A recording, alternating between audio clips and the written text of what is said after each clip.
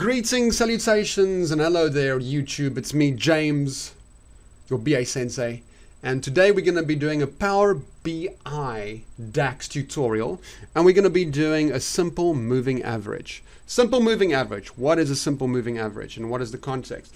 Well, if you're in the investment world, you know that a simple moving average is a way of smoothing out your daily stock fluctuations, price spot trends over a longer period of time. So we're going to be looking at some stock prices. The stock price we're going to be looking at is Apple, GameStop, Microsoft, and Tesla, as you can see it over there.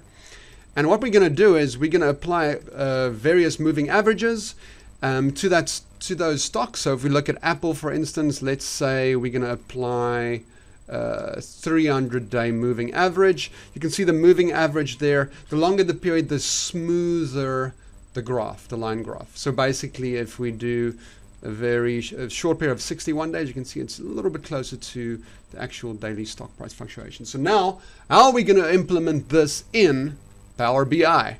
I'm going to show you. All right, before we go on, let's quickly look at the data set. So we have a data set. We have 4 stocks. You can see stock code, stock name, and the full name.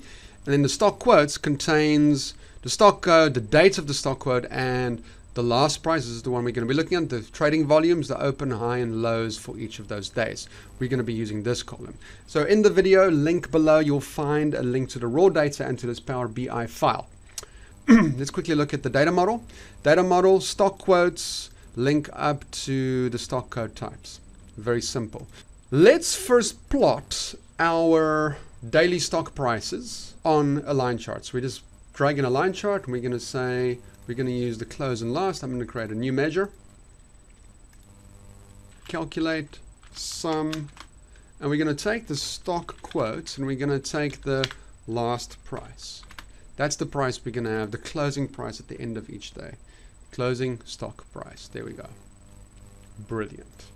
We have the closing stock price. So let's quickly pull the x-axis, and the closing stock price would be on the y-axis. Let's make that just date.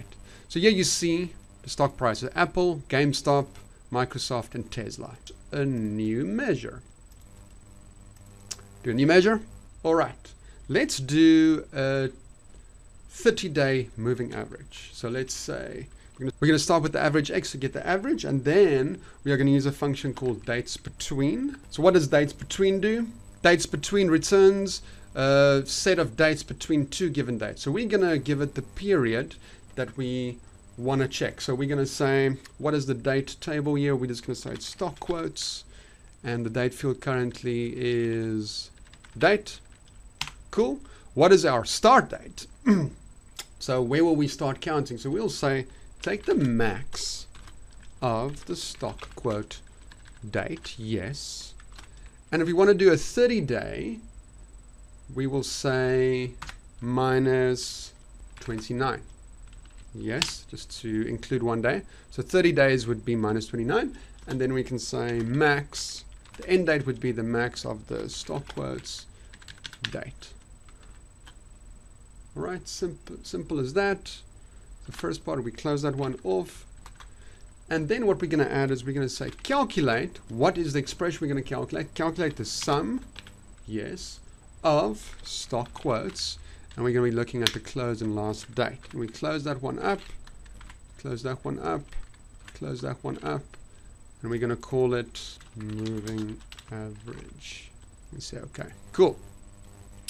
Now that we have the 30-day moving average, just click over here and we drag it in over there.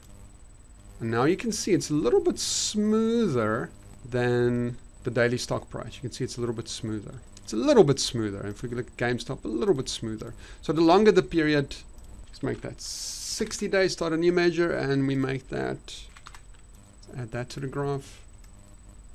You can see the longer the period, the smoother. So a cool thing I want to do is, like, I don't want to hard code any of these things. What I want to do is I want to actually let the user create the moving average perimeter, and then you can determine what moving average date you want. I don't want to create a measure for each of that. So how do I go about that?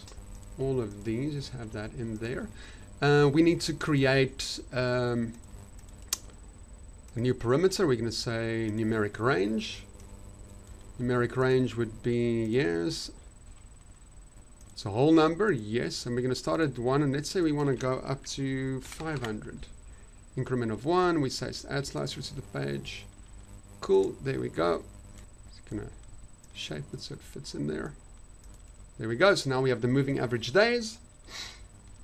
I'm just going to grab, let's say the 90 days one over here. I'm just going to copy it, paste it, say stock quotes, say new measure, paste it in there. So we're going to make some changes here. We're going to say the user moving average, 89 days. What we're going to do is we're going to make that dynamic based on that new table that we added. So we're going to say, what's that new table called that we created? We called it moving average days. Moving average days, days value. Yes, and it's going to be -1. Remember, that's the 1 day we need to include there. And that should do the trick. What I'm going to do is I'm going to drag